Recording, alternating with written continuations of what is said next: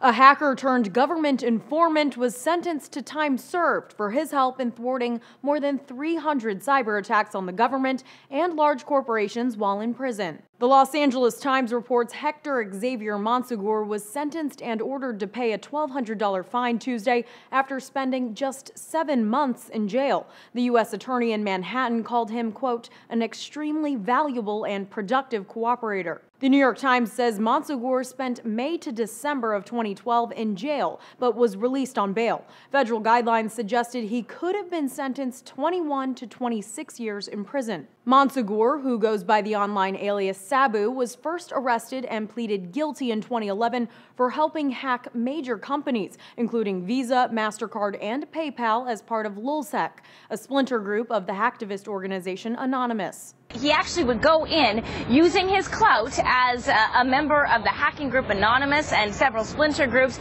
and communicate in real time with the people in these dark corners of the internet. Wired says Monsegur would then take that information and provide it to the FBI. In all, the publication reports Monsegur helped expose 8 anonymous hackers. The Washington Post reports Jeremy Hammond is one of those. Hammond was sentenced to 10 years for allegedly hacking government agencies and businesses, as well as uploading 60,000 credit card numbers online. Anonymous voiced its support for Hammond on Twitter Tuesday. The group had some harsh words for Monsegur, then wrote, "You can buy Jeremy Hammond in prison because of Sabu, a book from his Amazon wish list, #FreeJeremy, #FreeHammond." Prosecutors say Monsegur's help prevented the online theft of millions of dollars from the federal government, the military, Congress, NASA, a television network, and a video game manufacturer, among others. For Newsy, I'm Meg McLeod.